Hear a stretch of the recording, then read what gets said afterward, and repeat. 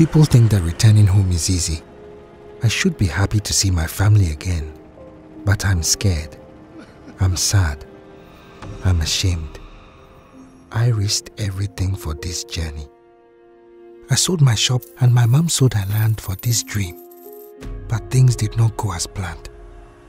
Today I'm returning home with nothing. What will people think of me?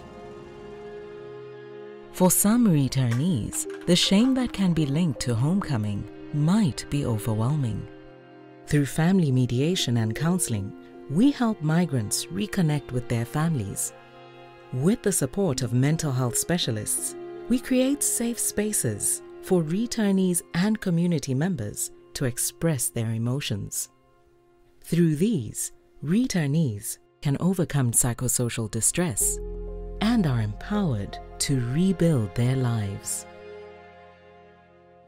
Some returnees may experience the fear of being excluded and stigmatized by their family and community when they return home. The psychosocial distress they might experience may challenge their reintegration. IOM works with mental health and psychosocial professionals to facilitate their sustainable reintegration within their families and community and support their resilience. IOM's mental health and psychosocial support is part of a comprehensive approach that aims at improving the conditions under which return happens, including supporting migrants in reintegrating in communities to which they return.